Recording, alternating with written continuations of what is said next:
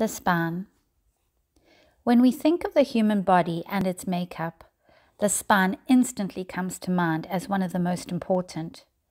It helps us to stand and keep upright against the heavy weight of gravity pushing down against the body. It gives our body a solid foundation and structure for the rest of the musculoskeletal system. Without this base, we would not be able to bend or move or even walk. The spine is made up of 33 bones.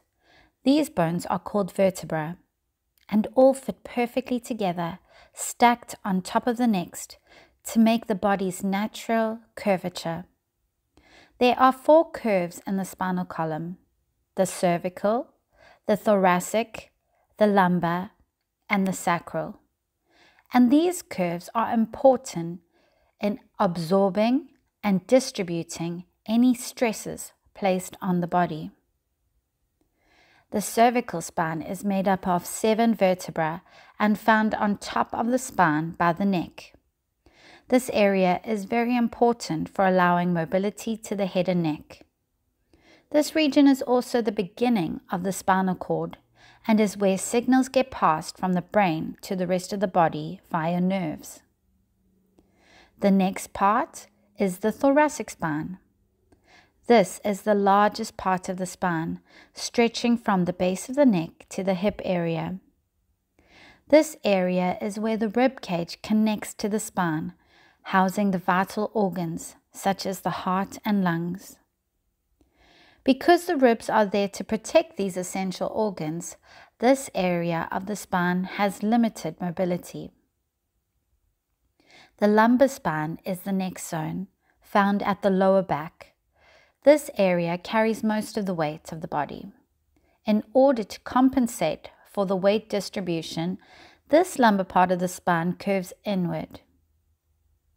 The next part of the spine is very different to the other 3 areas discussed.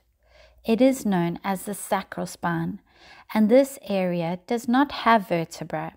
Instead, it is fused together, forming a solid foundation for the pelvis, creating a shield for the pelvic organs. The sacral spine is very different between men and women, the women shorter and wider. This area houses the hips and is very important for the motion of the legs. The coccyx is also considered part of the spine and known as the tailbone. It is 4 fused vertebrae creating the tail of the spine. This small area is a connecting point for muscles, ligaments, and tendons. The spine is essential for the proper functioning of the central nervous system, with 31 pairs of nerves snaking through the openings of the vertebra. It is these nerves that run through the spinal column that connects your brain to the rest of the body, allowing it to deliver messages back and forth, to allow it to carry out all your body's functions.